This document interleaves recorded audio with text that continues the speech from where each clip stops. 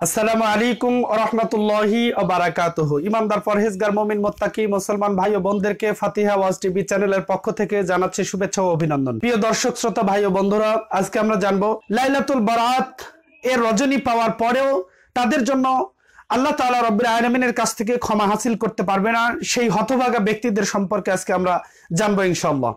প্রিয় দর্শক শ্রোতা ভাই ও বন্ধুরা, হাদিসের কিতাবে উল্লেখ করা হয়েছে শবে বারাতে আল্লাহ সুবহানাহু ওয়া তাআলা মানুষের নিকটবর্তী আসমানে পদার্পণ করেন। মানব জাতিকে উদ্দেশ্য করে এই কথা বলতে থাকেন, এমন কোনো কেউ আসো নাকি যে তার মাফ চাও আমার কাছে, অর্থাৎ তার অপরাধের ক্ষমা প্রার্থনা করো আমার কাছে, আমি তাকে ক্ষমা করে দেব। এমন কেউ আসো নাকি যে তার জন্য রিজিকের দরজা চাও বা রিজিকের ভান্ডার চাও বা রিজিক চাও, আমি তাকে রিজিক বৃদ্ধি করে দেব।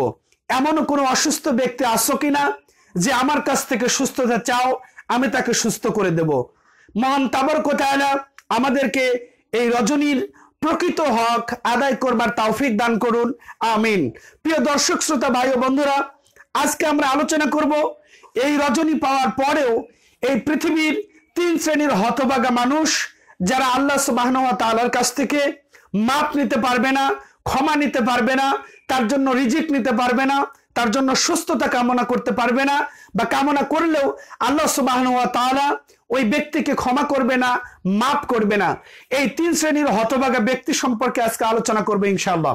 প্রিয় দর্শক শ্রোতা ভাই ও বন্ধুরা, হাদিসের কিতাবে উল্লেখ করা হয়েছে সেই 3 শ্রেণীর প্রথম নাম্বার শ্রেণী হচ্ছে মুশরিক ব্যক্তি, অর্থাৎ সেই ব্যক্তি আল্লাহ সুবহানাহু ওয়া তাআলার কাছ থেকে ক্ষমা প্রার্থনা বা ক্ষমা নিতে পারবে না, সেই ব্যক্তি হচ্ছে মুশরিক।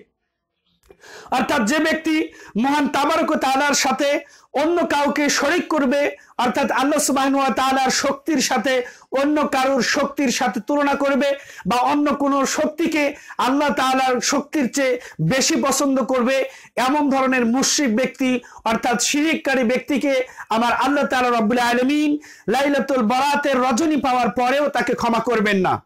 দ্বিতীয় শ্রেণীর ব্যক্তি হচ্ছে হিংসুক ব্যক্তি, অর্থাৎ সেই ব্যক্তিকে আল্লাহ সুবহানাহু ওয়া তাআলা ক্ষমা করবেন না যে ব্যক্তি তার অপর মুসলমান ভাইয়ের উন্নতি দেখে, অপর মুসলমান ভাইয়ের কাজকর্ম দেখে নিজের মধ্যে হিংসা পোষণ করবে বা নিজেকে হিংসুক হিসাবে পরিচিত করবে, সেই ব্যক্তি মহান তাবারক ওয়া তাআলার কাছ থেকে লাইলাতুল বারাত পাওয়ার পরেও ক্ষমা নিতে পারবে না।